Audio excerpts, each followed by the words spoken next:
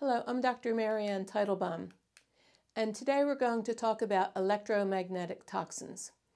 So if you recall from my previous videos, there are 4 types of toxins known as ama, Visha, Visha, and electromagnetic toxins, known in Ayurveda as Indravarjravijanya Visha. As a quick review, ama is a residue of partially digested food that forms when either the food going through the digestive tract is too heavy or the person's digestion isn't working well, or it could be a combination of both. This partially digested food then remains stuck in the channel or the digestive tract, clogging it, and instead of breaking it down into small enough particles to be absorbed into the bloodstream. This type of toxin clogs both the digestive tract and other physical channels within the body. That's why, for example, people who don't digest their food well might also experience clogged sinuses, because the sinuses are a type of physical channel through which air goes through. And if you clog the initial channel, the digestive channel, all the subsequent channels may also clog up. Now, Visha is the second type of toxin, and it's a hot reactive toxin which results from the ama rotting and fermenting, causing a highly inflammatory and acidic toxin, which can pave the way for autoimmune diseases and cancer. In both types of diseases, the inside of the cells are hot and acidic, creating inflammation, which can result in autoimmune diseases and cancer.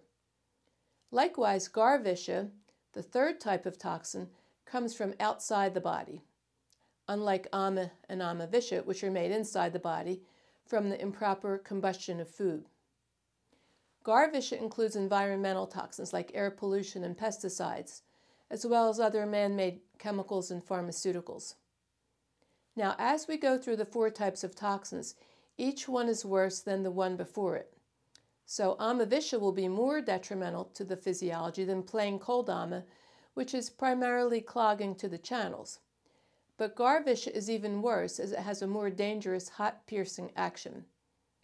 But the worst type of toxin of all, capable of accumulating quickly and creating damage at a faster pace than the previous 3, is the Indravarjravijanya Visha, or electromagnetic toxins.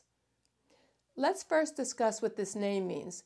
In Vedic terminology, Indra, the king of the gods, was primarily seen as being the custodian of the Vajra, or the lightning bolt. Thus, Indravajra refers to Indra's lightning bolt. Janya means created or brought forth. Electrical power or electromagnetic current is thus identified as being that power which is created in nature and brought forth through Lord Indra's lightning bolt. This Vajra, or large storehouse of electromagnetic energy found in a lightning bolt, is high in its concentration of electrical Agni. This Agni, or fire, is destructive and affects the body's physical systems, primarily shocking the nervous system by burning up the ojas. We can translate this mythical image into our current culture as we see that this bolt of lightning can burn up anything it touches in an instant. We now channel this powerhouse of electrical energy in modern times through various devices: power lines, radars, microwaves, x-rays, cell phones, cell phone towers, smart meters, and computers, to name a few. These devices receive and generate Indra's Vajra in significant amounts on a continual basis, causing all types of damage and symptoms throughout the body. For example, microwaves generate and saturate the objects they are exposed to these waves with Agni, or fire, which burns the soma, resulting in a depletion of ojas. Now, if you recall, soma, the cooling lunar energy from the moon, creates the lubricating kapha and ojas, which gives us stamina and immunity to disease. Since soma creates both kapha and ojas, both can become depleted when the soma gets burnt by the EMFs, or electromagnetic frequencies. And another way you can look at it is that this life energy, prana, which is the collective vibration of the sun, called Agni, the moon, called soma, and the movement of these energies, known as marut, this pranic energy is not only considered the life energy because it keeps us alive, but it's also that vibration which gives our cells their intelligence to perform all their functions and to communicate with each other. All day long, our cells are in constant communication with each other through hundreds of pathways, kind of like they're sending text messages so they can coordinate the thousands of bodily processes, helping the body to run smoothly and intelligently. Inside our bodies, these messages are sent through vibration. That's how the cells communicate with each other.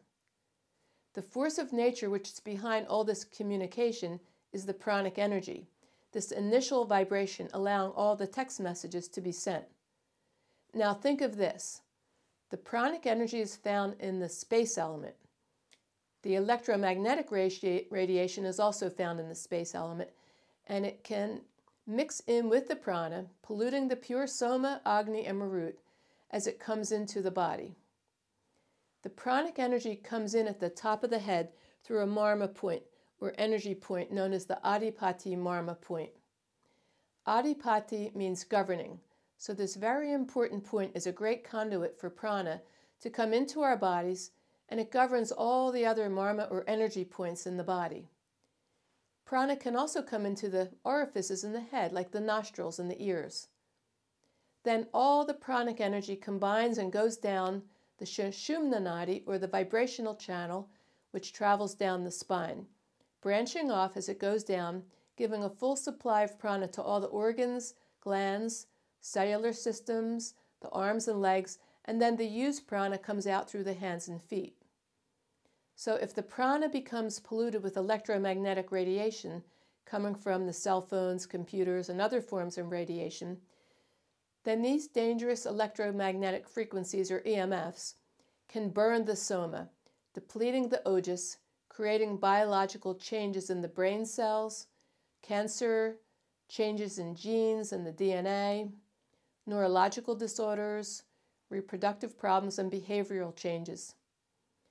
If the prana becomes polluted, then the cellular intelligence becomes dumbed down, creating dumb reactions in the cells. And this is what autoimmune diseases and cancer are.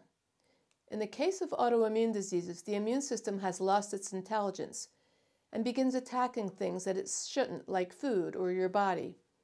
And in the case of cancer, the cells who need a constant supply of intelligent information so they can smoothly function become confused as the prana becomes polluted by the dangerous EMFs, and they can't remember what they're supposed to do, resulting in old or odd growths, cancer, and uncontrolled activities. But fortunately, my teacher and mentor, Vaidya Rama Kant Mishra, created many products to purify the prana as it comes into the body.